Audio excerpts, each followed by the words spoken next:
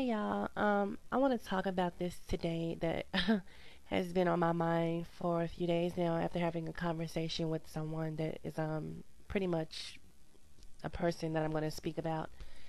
But anyway, say you are divorced or just, broken up with the father of your child or children. Your children live with you or your child lives with you. The father lives elsewhere.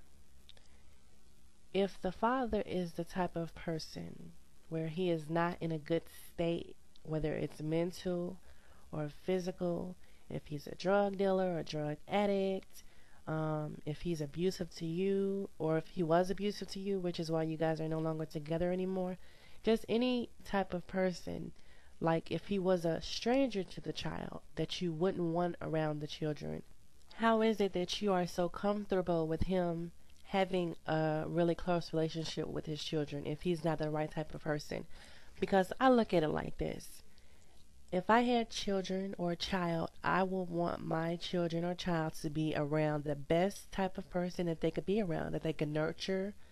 Someone that can nurture them and teach them things and show them by example what a good person is, what they're supposed to do, what they're supposed to say, how they're supposed to behave. That's who I would want my children or child around. And just because it's their parent does not mean a damn thing. And I know a lot of women that are split up and they're complaining. He's going to come get his damn kids one way or the other, or he's going to have to start taking care of his kids. I want him to come get his kids sometimes. And I understand that, you want a break and that you may want your children or child to have a relationship with their father, but is it really in the best interest for them to be around this person?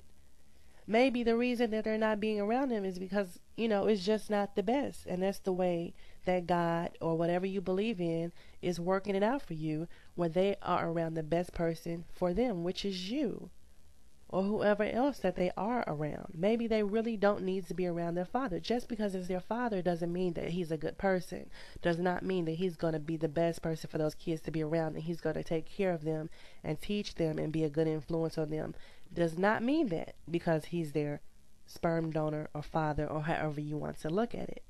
So I just think this is an issue that women really need to consider when they're no longer with the parents as father. Think about it. Do you really want your child around this man? Would you want him around them if he was not their father? Thank you.